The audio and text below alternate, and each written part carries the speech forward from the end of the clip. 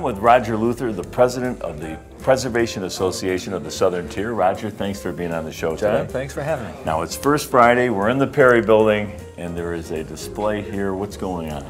This is a beautiful display. First Fall Past has something going on every First Friday. And this one's special because we have 1876 engravings from a collection of Tom Kelleher. These are all original engravings. They're matted and framed, and they can be bought, right? Oh yeah, and they show scenes of the Binghamton area, like the inebriate asylum over here, the almshouse, several famous houses, mansions, St. Patrick's Church. Yeah. And again, these are all original engravings from 1876. Now, Tom Kelleher is here. I should ask him, where did he get this stuff? Well, I think you want to do that. All right.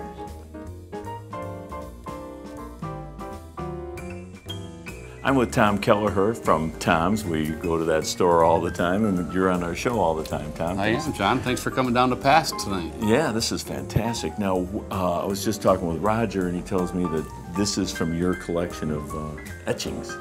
Yeah, they're all engravings, actually. Engravings, all from 1876. Yeah. It was the centennial of the country, and they wanted to show how far the country had come. So they took important landmarks and architectural elements of the county and did engravings of them. They're exceedingly rare, but I've been collecting them since I've been a child. And so I have a number of them. This is a fundraiser for Past. All the sales, the money will go to Past. I support the organization strongly. They do a lot to preserve architecture and buildings in the area. This is the Almshouse. This is on Upper Front Street, right out in front of Broome Community College. That's right. And Past was very involved in trying to preserve that building. Really trying to preserve the building. The last remnants of it were the only thing that was left standing. You can see it was a beautiful property back in the day. It was only part of it standing, and it was just torn down within the last year or two. Mm-hmm. It's unfortunate that we weren't able to save that building.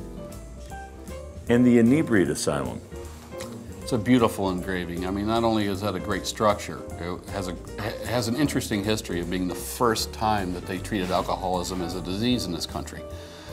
Beautiful piece of architecture. The engraving of it is stunningly beautiful. A lot of folk art in the piece. Shows not just the building, but the environment around the building as well. It's one of people's favorite engravings. We sold a couple of those already this evening. I say we sold a couple. These things are exceedingly rare, but I have been collecting them my whole life. So I did have a couple of the engravings that I was willing to donate to Past.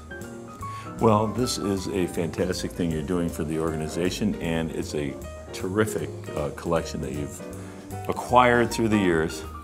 Oh, thanks, but they do a wonderful job in this community to preserve our history and our architecture, and they're the ones that deserve all the kudos for what they do. Thank you, Tom. Thank you, John.